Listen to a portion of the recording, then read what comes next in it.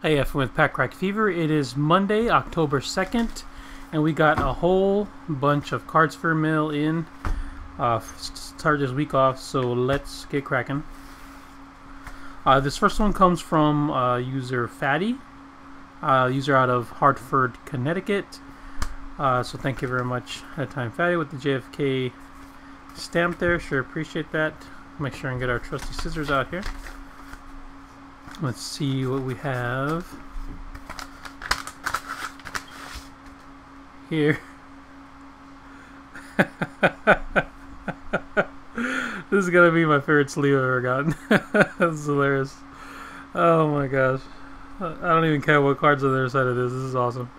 Where the hell did you get these sleeves? I need all my decks in the sleeve.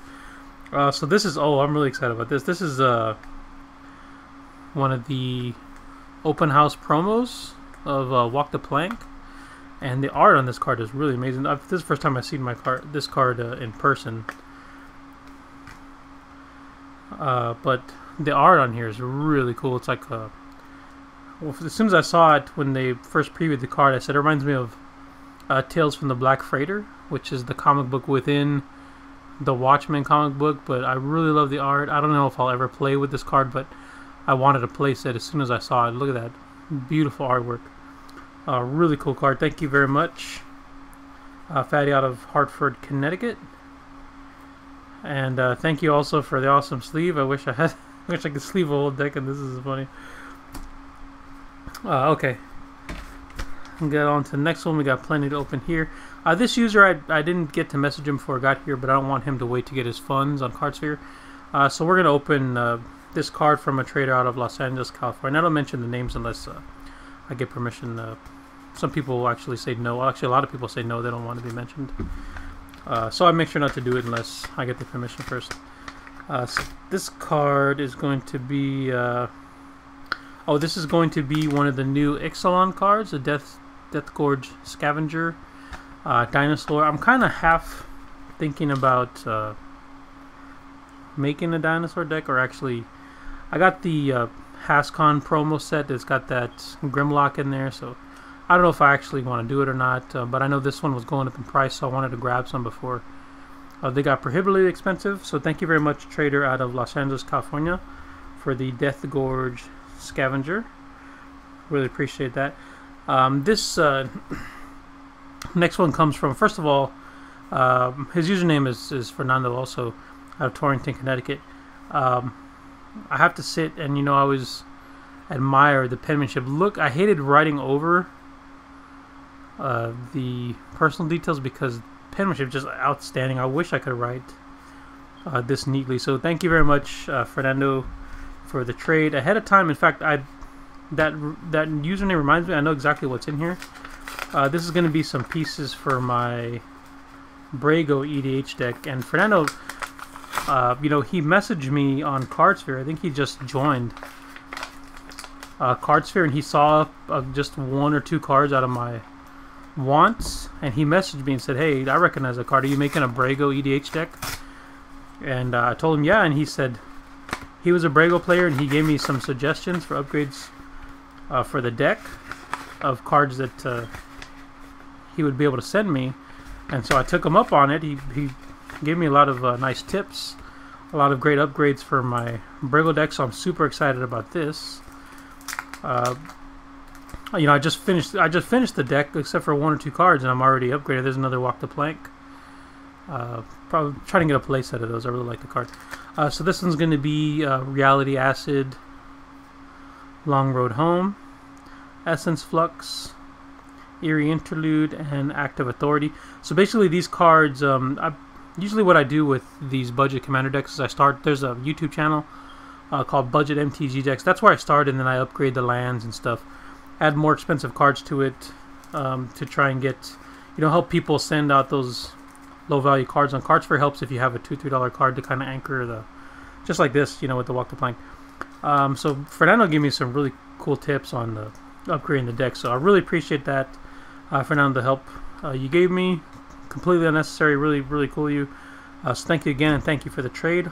I'll make sure and confirm that right away so you can get your funds on Cardsphere. So these next two I am really excited about also. I mean, I know I say that about every package I open pretty much.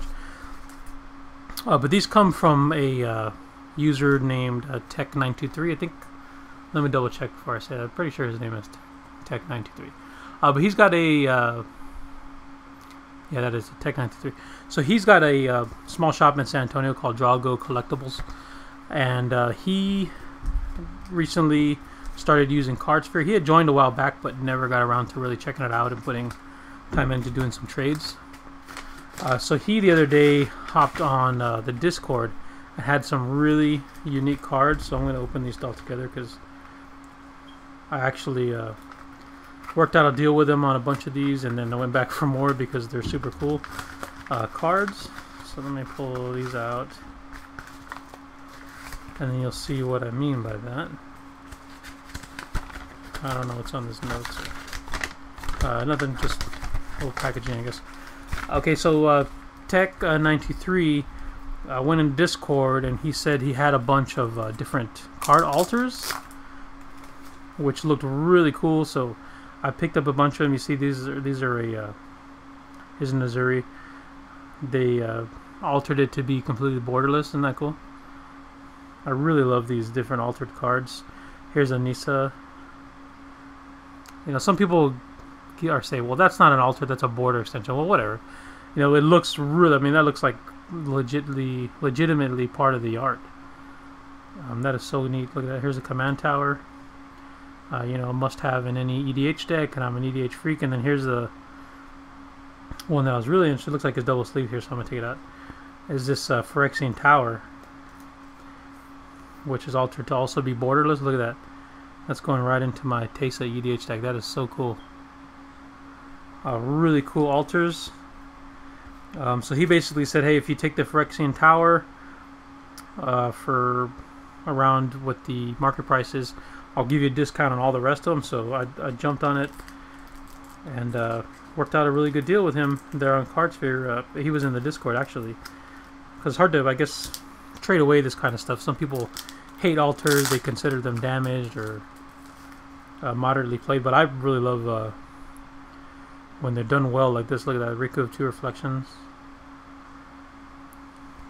Done really well. Here's a Decree of Pain. Look at that. That is a beautiful job. And he said he got these in a collection, and whoever owned this collection before, their girlfriend was some kind of artist, and she went, I guess that's her mark there. She went and did all these altars. And that one is really great. Look at that. Super cool. Here's a Wirewood Lodge. Now see, here's one with the old border. And they kind of kept the old border but extended it kind of beyond. That is really neat. And here's the last one, Okina Temple of Grandfathers. Obviously, all these are all pieces for an elf deck. So maybe I'll make an elf EDH deck. I got a lot of cool cards to start off on. And I don't have, I think the only elf deck that I have is the Freyalise retail one, which I don't like to touch the retail ones because my friends and I get together and play retail. So here's what I got. This is just Monday. I got a bunch of stuff coming to me. So here's the first day. I hope it wasn't too long, but I mean, I got like 5 pieces of mail in here. So this is everyone with PackRackFever. Hopefully we'll see you later on in the week with more cards. Thanks for watching. Hey everyone with PackRackFever. It's Saturday, October 7th, and we got our last Cardsphere meal in for the week. So let's get cracking. This one comes from user Chris Connet out of New York, New York. So thank you very much, Chris Connet, for the card. He actually sent me 2. The other one hasn't arrived yet, but this is the first one. And in here we have a lovely Death Gorge Scavenger. So thank you very much, Chris Connet, for the trade of the Death Gorge Scavenger.